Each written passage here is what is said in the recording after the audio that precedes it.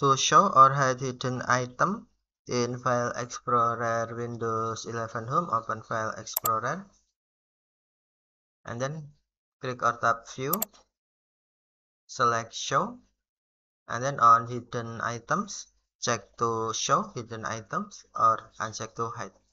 Okay.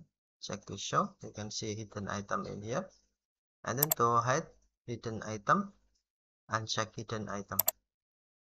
If you want to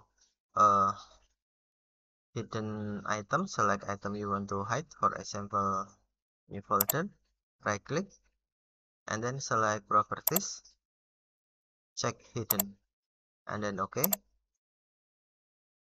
Apply, folder will be hide.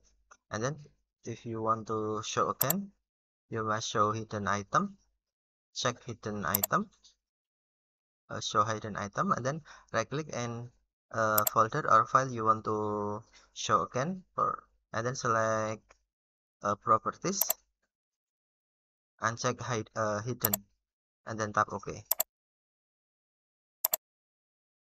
Okay, thank you for watching. Have a nice day.